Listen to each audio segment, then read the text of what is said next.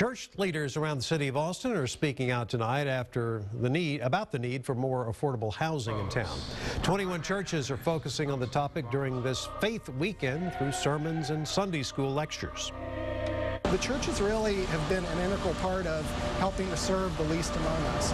They've been very excited about this bond because it will help provide the housing for those folks that they're serving week after week. Members of the Christian faith community say they will continue spreading the Keep Austin Affordable message.